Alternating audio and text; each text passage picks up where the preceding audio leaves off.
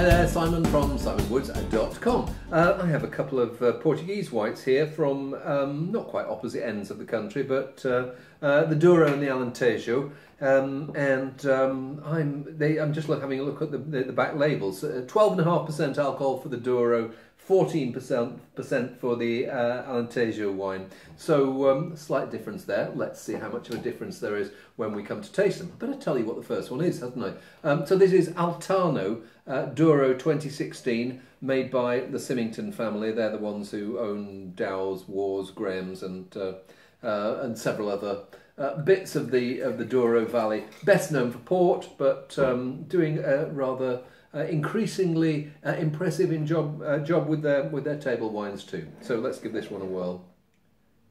It's almost as if someone has taken Sauvignon Blanc, added a touch of fresh vanilla rather than confected vanilla, really bits of herbs in there too, and a metallic freshness. Does that make sense? What I mean by that is sometimes you'll get that, if you've ever got a carbon steel knife and cut through fruit, sometimes it leaves a characteristic flavour on the melon or something like that, and so I get that slightly benevolent metallic edge. But there's also something spicy and vaguely Gewürztraminer-like that makes me think: is there something a bit like part of the Muscat family in there? There's this grapey spiciness. And those grapey characters really come through when you taste it. Grapes, this musky herbiness, those zesty edges, which were the things that reminded me of the Sauvignon, with a little touch of the herbs in there. But hangs around in your mouth. If you'd asked me what the alcohol was, flavour-wise, it feels like it feels like a much richer, riper wine than 12.5%. But then the finish is certainly fresh. And there's almost like a briny edge to it. There's this edge of ever so slight saltiness.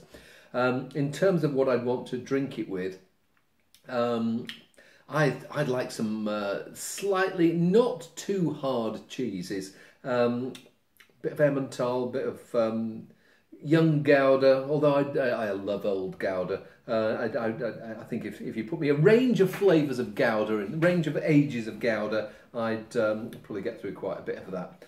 Next wine is, so we're going quite a bit further south in Portugal now. So this is Espanhol Alentejo Reserva 2015.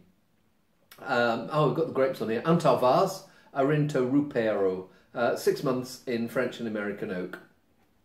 Give it a whirl. Very different beast. This is, it feels weightier. It feels like there's been more winemaking going on there, and you've got riper fruit. But some of those grapes that I was mentioning there, they're ones that have just over the course of time acclimatised themselves to southern Portugal. So you're getting flavours that are not in-your-face, ripe, massive tropical fruit. There is this; they're more citrusy, and it feels like there's going to be a little gentleness about the wine, despite the 14% alcohol, despite the slightly. The